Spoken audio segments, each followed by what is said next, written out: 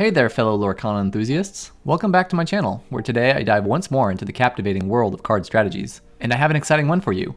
Building a deck strategy around the card Moana of Motonui.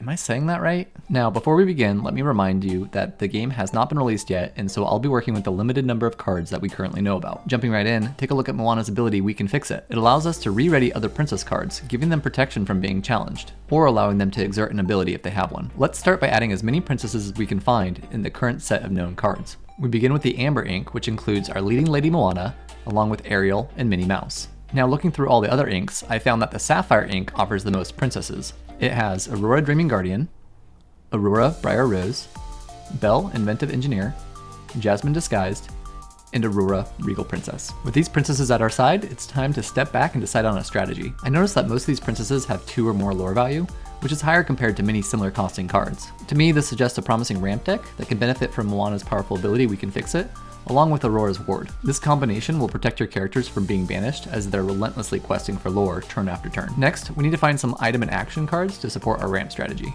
Here are 3 great choices. Lantern, which allows us to pay less for characters we play.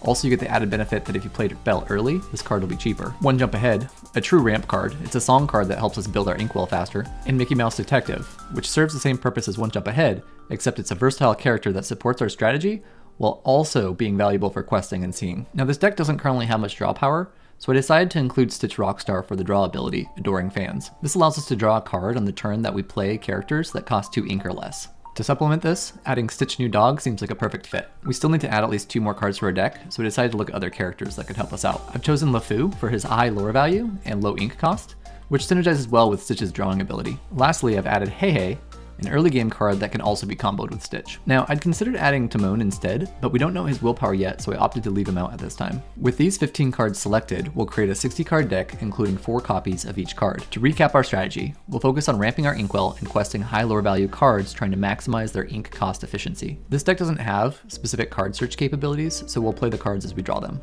In the early game, our aim is to advance quickly in total lore value over our opponent. Generally, we'll choose to quest over challenging. However, challenging opponent cards that have a higher lore value compared to what you have can be advantageous. Just avoid trading equal lore value cards, as it could set you back. In the mid to late game, don't fret if your opponent wipes out all your characters when you're sitting around 14 or more lore. Stick to the plan of questing over challenging, especially if you have a big total lore lead. Once Moana is in play, make sure to quest with all your other princesses first, collecting lore, and then re-readying them by questing Moana. This synergistic combo will maximize your character protection on the battlefield. And once Stitch Rockstar is on the board, always choose to draw cards whenever possible. Drawing cards this way will keep your options open and can also make it very hard for your opponent to keep up. In my opinion, this deck is fairly powerful, especially given the limited number of cards that we currently have. I think it's an excellent choice for new players, as it allows you to focus on your own game plan without worrying too much about what the opponent's moves are. As we learn about new cards, specifically better items and princesses, I would consider swapping out LeFou and Hey first. Additionally, Minnie Mouse and Aurora Briar Rose could be replaced with princesses possessing higher lore value or more useful abilities. Maybe I'll explore these options in a future video.